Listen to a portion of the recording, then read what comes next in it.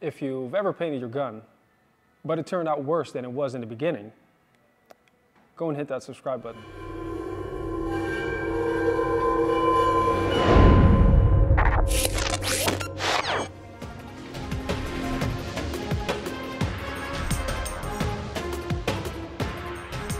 Hi, and welcome to this video. Today I'm going to show you the gear our female DTS member Chantal plays with.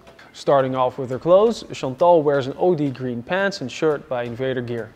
The pants has several pockets so you can store various items, and the shirt has some Velcro on the upper arms. The shirt also zips up quite high, but Chantal uses a scarf for additional protection. Starting at the top, she uses a neutral hat which makes her ponytail fit right through. The Swiss Eye Lancer glasses protect those beautiful eyes, and the mesh mask protects her face. For some extra protection, she uses a scarf around her neck. As for body protection, she uses an Invader Gear plate carrier, and except for the dump pouch on the back, she uses no further attachments. Now, the reason for her use of the plate carrier is because women tend to have a few more sensitive body parts around this area. The carrier has plenty of MOLLE for extra pouches, Velcro above the MOLLE, and has built-in pouches for 3 magazines. Her hands are protected by Mechanics Impact gloves. They have rubber pads on the finger joints and on the knuckles, which provide more protection and cushioning from impact.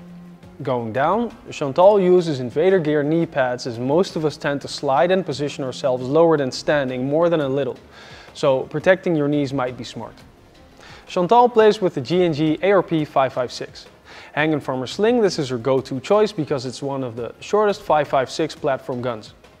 In the past she has played with longer rifles, but because of its short length and relatively lightweight, this is the perfect gun for her. More on that in a separate video. So that's it for Chantal.